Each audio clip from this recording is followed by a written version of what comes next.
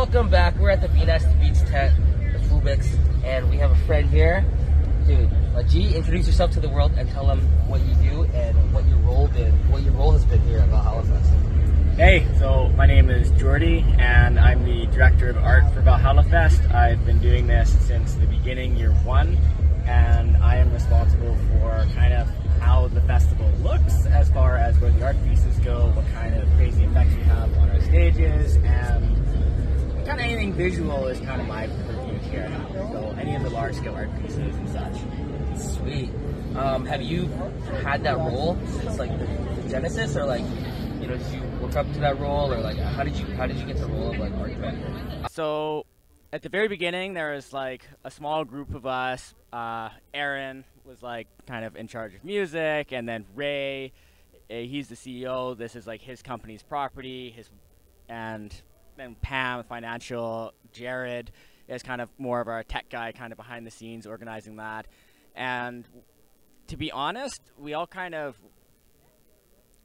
have spheres of influence, but then we kind of were trying to figure out what title should we give ourselves. And Director of Art sounds like someone you could still sit down and have a beer with, but as opposed to like operating officer or something like that. So, but I've always been very intrigued and inspired by some of the large-scale art that I saw at Burning Man when my wife and I go there, and I just really wanted to try to build that kind of stuff up here. And yeah.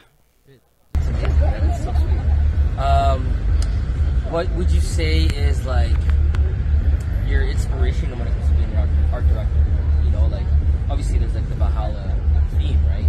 But like, do you draw from any other places? When you're thinking about, you know, setting up how the art's gonna look here and what kind of art is gonna be present. So I'm Proto-Japanese, and Ray, his other company, Slate, operates out of Tokyo, and so right now we're trying to do like a bit of a fusion between like Japanese and Norse style kind of structure. So when we did the gate, it was like, okay, big gate to Valhalla, but we're gonna do like the Japanese style roofing, and same with the style of the Leaf Speech. It's kind of a similar idea of this kind of Japanese feudal warrior inspired art. I love that. I love that. Any other messages that you want to send out to the universe, send out to the world? Yeah, so the last couple of years has been really hard for everybody. My day job, I'm a ICU nurse in the COVID unit for 3 years, and it's been stressful. And to get through the stress, I've just been building stuff and creating stuff, and you know, it got me through in a positive way.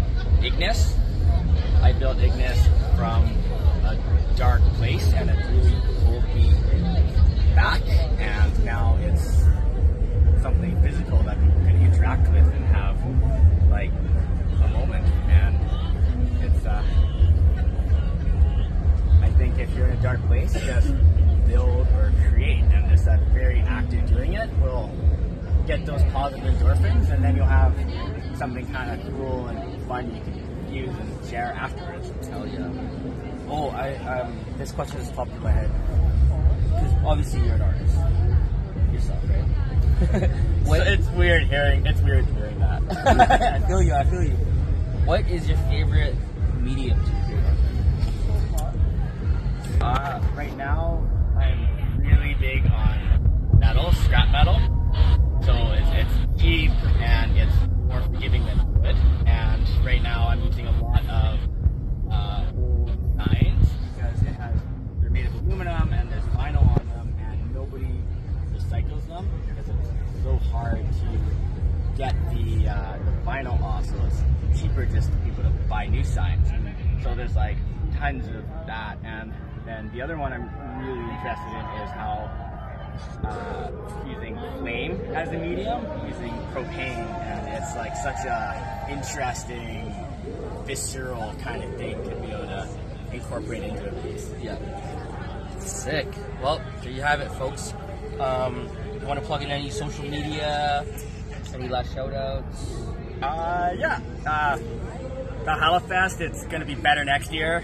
Everyone come out because we're building some insane stuff out here, and honestly, the only thing about us is not enough people know about us yet. Oh, well, thanks for coming through and doing this interview. And Thanks for having me. peace, world. Yeah.